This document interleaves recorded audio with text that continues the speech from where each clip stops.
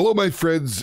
Thank you for joining me today. We're back on Aurora, New Zealand, if you will, to answer a question that Discord user Benji Alucard has put out there, and I figured, I could ask this a lot, so I thought we'd put it to the test.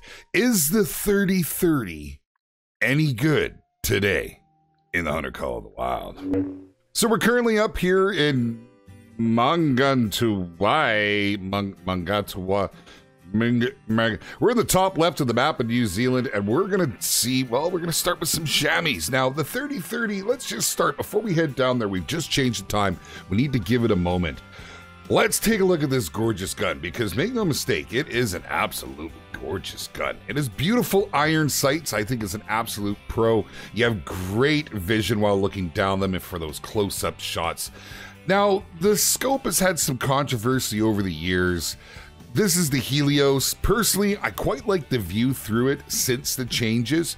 Previously, it had a tint on it, and you've still got a little bit around the edges, but honestly, with the way the tint was before, it made it rather difficult to see the animals if you were right at dusk or dawn with a little bit of dimming in the natural light. But since the changes, honestly, I really like it. Now, a few things to note about this gun. First off, you do have the option of 4 shots. It gives you a nice follow-up opportunity. You're allowed 2 shots now. Why not make use of it, right? Into the animal. Yeah, it's a beautiful thing. So that's okay, but you are limited by its range. Now, with a max zeroing of 150 meters, that's not bad. That's not bad. It's not fantastic, but you don't have any millidots down the scope. So you got to kind of figure out where you need to lift to when you're aiming at something, to get it on just right. It's not bad. You get used to it. You truly, truly do.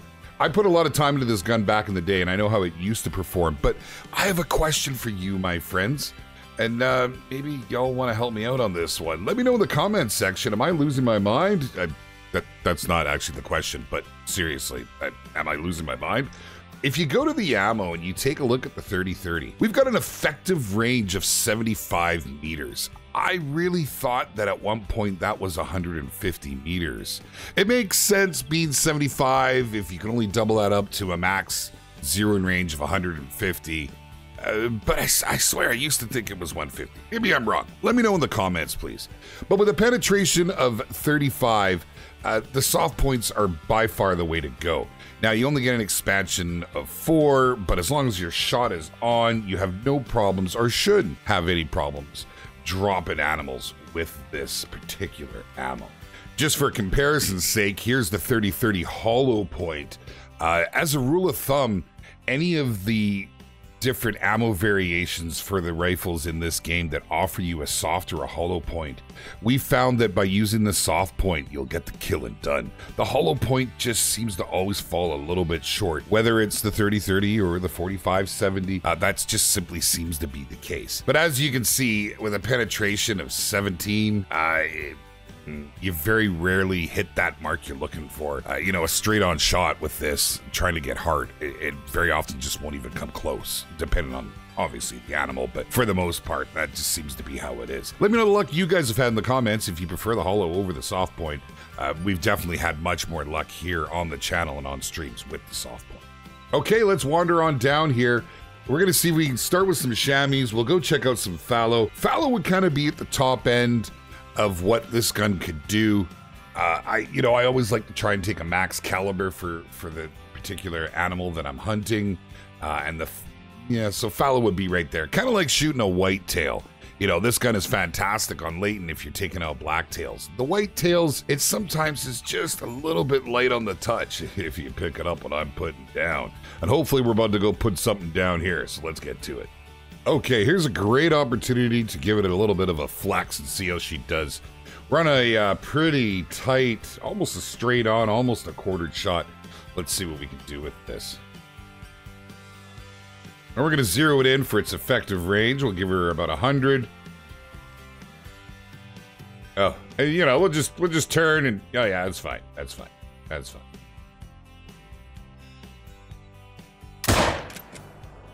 Oof.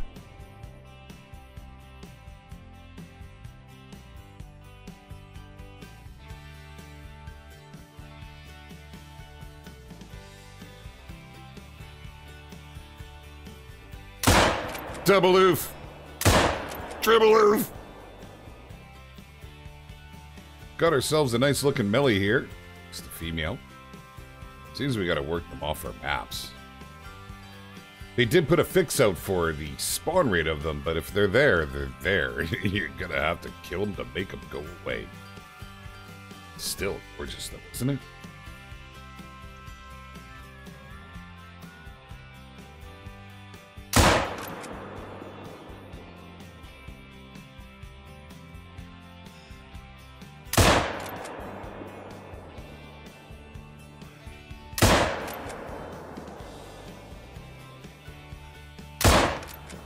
Well, ignore the bad shots today. I think I need more coffee. It just feels like it doesn't have a lot of oomph behind it. You know? I don't know. Let's go pick up and see what's happening. Here's a good looking female. We'll give this one a try and see how she does. Zeroed in for 100. We'll just try a simple lung shot. Put it through the paces. All right, it's going down. Okay, here's that Melly that we turned into a pincushion. I mean, they do look good, though. You can't doubt that. Melanistic, man. Hey, that looks good. Getting distracted. Piece of candy. Let's see here. So that first shot was just premature. All right. All right. Well, you know, you make some bad shots sometimes. If you don't make a bad shot, you don't know what a good shot is, right? I don't know. Silver lining and all. Okay, that's fine. We impacted this other guy and carry on. A few more testable animals walking in. Let's see if something gives us a shot. I always take the moving shot. They're not too bad. These guys are moving nice and slow, too. Here's that guy we initially hit.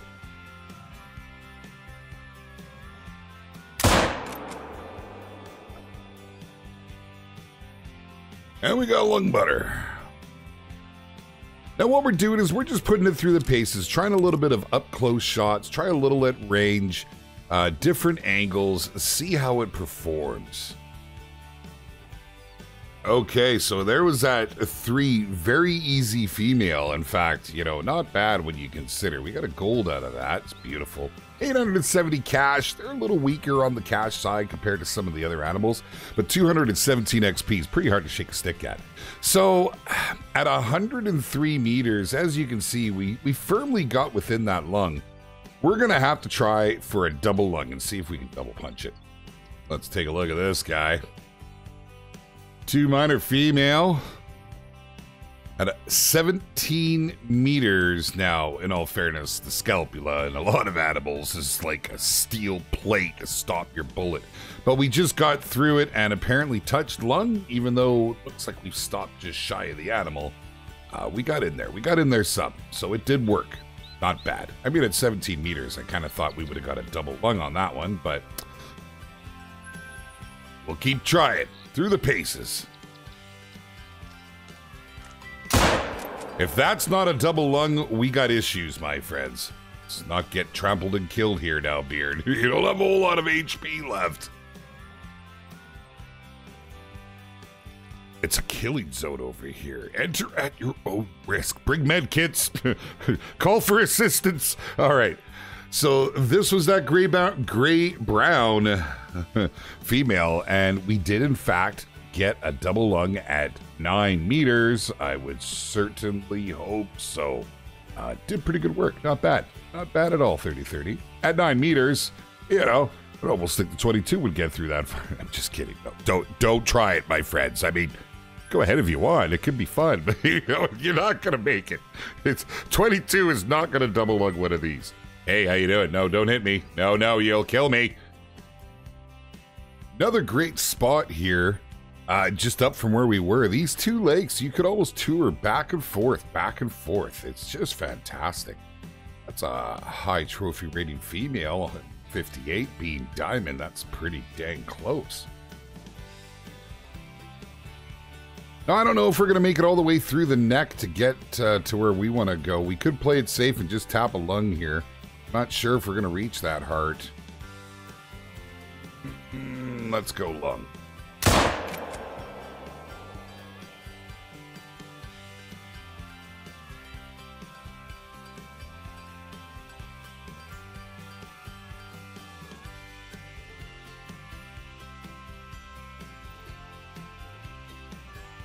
Everything scatter. Now we'll give it a minute, let a few come back in, play the need zone, if you will, and we'll try a couple of more. Then we'll move on to another species. Beautiful animations. All right, so that's out at 181. Now with the effective range being 75 meters, 150 is just going to be a big drop off at that.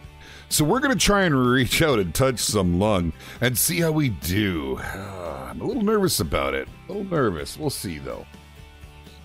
Zeroed in for 150. I'm going to lift just a little bit.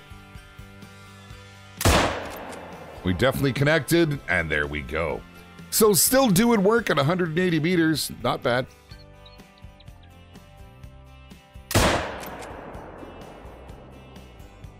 Might as well put another one into the ground. Make it worthwhile on our run, you know? So we got 3 we got to pick up. Let's get to it. 1. Ooh, Very nice. Very nice indeed. Not bad. 973. Almost 1,000 bones. We'll take it, baby. Double lunged it at 74 meters. Just reaching that double lung. We'll take it. That's getting bigger. Not bad. And it's the honey toads. I just love the name, honey toads. And for our second melee of the hunt, 49. I mean, it's still a gold, 979. Not bad. Not bad. Reach the heart. It just, you know, they have a very big heart for the size of the animal. Honestly, in comparison to what the whitetail are and the blacktail. But not bad. We had just enough reach to get in there and punch it. It's a fun little gun to shoot, but it certainly does feel little, which is what you expect. It's a 30-30. I mean, obviously, its rival counterpart in my mind would be the 243. So that's kind of what I'm placing it up against as we do this test. Here's where I feel the 30-30 lacks just a little bit. That's a gorgeous looking fallow. Absolutely beautiful. I'd love to crack him, but at 202, that's a big drop off. But for science, I suppose we should give it a shot and let one fly.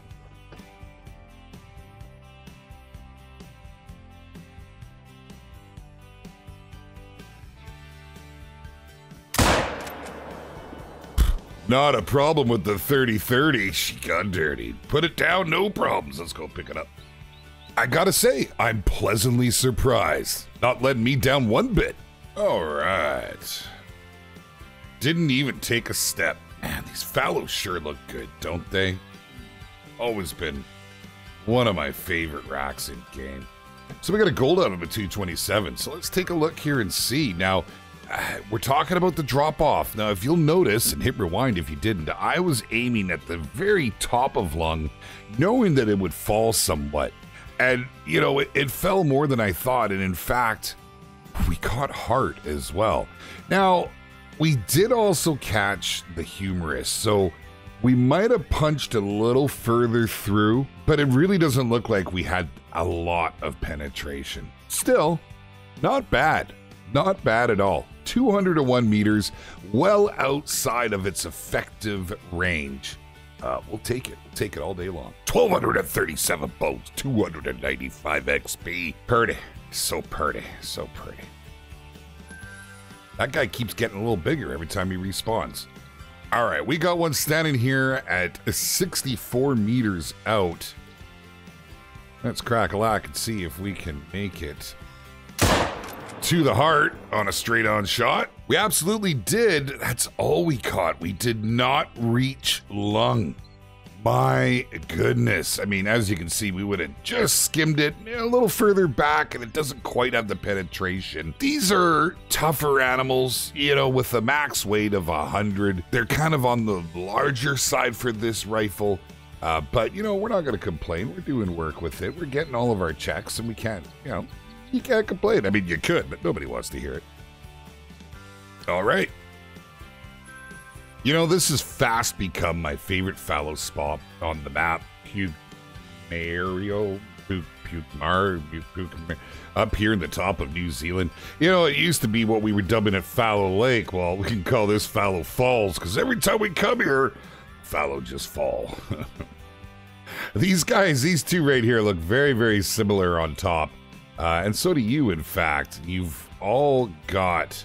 You're a little bigger, but you're carrying the max weight estimate, which, let's face it, if we were going to go diamond hunting, that would get a little bit awkward.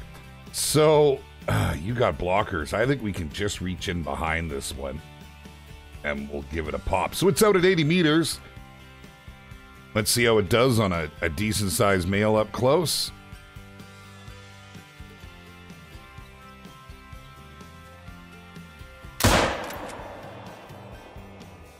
Picking you out of the crowd, sir. Dead. All right, let's go pick him up.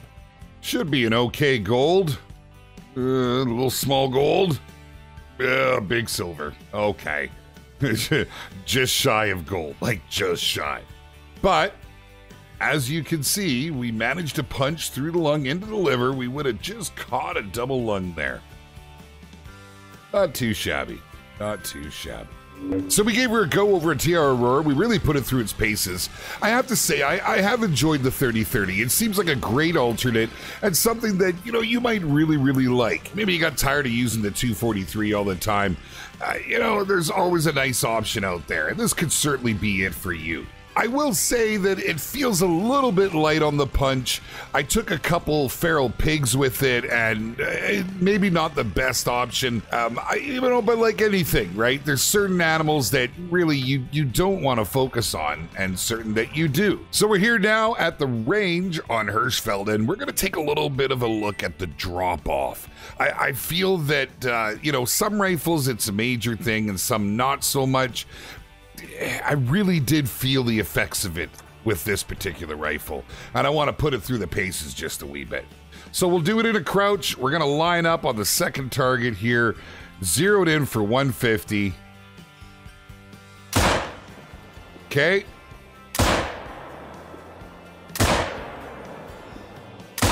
Looking pretty good. Pretty consistent with all the shots. Not bad. Let's just try her. Let's hit the reset here now.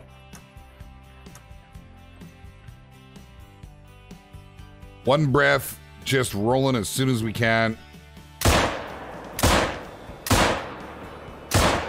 Oh, a little drifty on the follow-ups, but it is what it is. Okay, let's go ahead and change our range. So the 150, she's doing fantastic. Now, let's see. We were pushing it at the 200 mark, so let's go with the 200 for now. Again, we'll hit the reset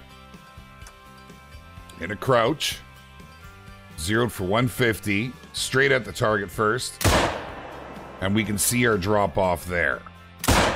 That's about consistent on what we did on that previous fallow, where we were around the 200 meter mark and I was zeroed for 150. I aimed a little high and it dropped right into the heart.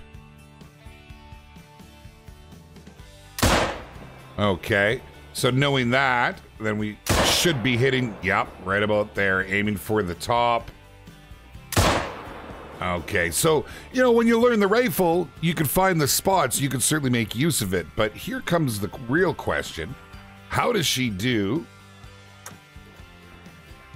at 300 meters? Now, I would say, based on what we just seen, we're probably here. Let's go right for center, and we're not even on the board. So aim for top of board. And you can see, there we go. So there's the sweet spot. There we go. All right. All right. So the drop-off seems consistent. That's very, guys, that pleases me a lot because you can learn the rifle and you can make those big shots. You're not going to do a whole lot more over 300, but just for giggle's sake.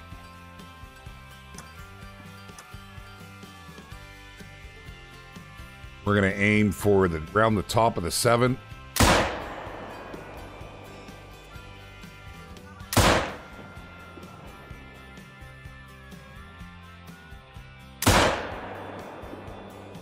So not having the millidots is obviously a little bit of a disadvantage with this scope, but it is most certainly doable. You know, 2 out of those 3 shots could have caught lung on a fallow at range, you know, pushing it at the 400 meters. Only been able to go to the 150 meters zeroing. It's not the end of the world. Now in comparison, one more time, taking a look at the 30-30 soft point round nose bullet.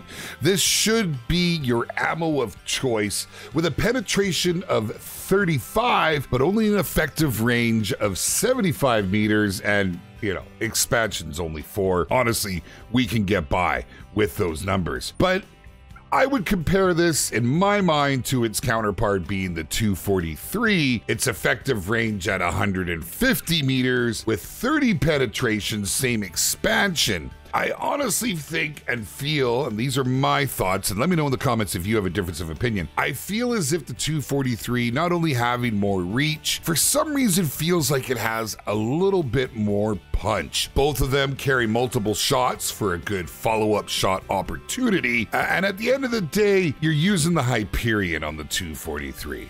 So for this guy, I'm still gonna stick with my 243, but I feel the 30-30 is not only a viable option, I feel for some folks it might be the go-to weapon for that class of animal. Guys, once again, let me know in the comments section down below what you think, how you feel. Do you use this gun? Do you love, do you hate this gun? Let me know, my friends. Guys, thank you all for joining me today. Once again, if you haven't done so, make sure to hit that like button, tag the subscribe, hit the little bell beside it. Do it with 2 hands if you got it. Don't forget to come and join us in the Discord. There's links in the description down below. It's where all the things happen, guys. And we are streaming a lot over at twitch.tv/JacksyBeard. Link in the description as well, guys. Come and join us for a lot of live action. We have a whole lot of fun, and I hope to see you guys all very, very soon. Yes, sir.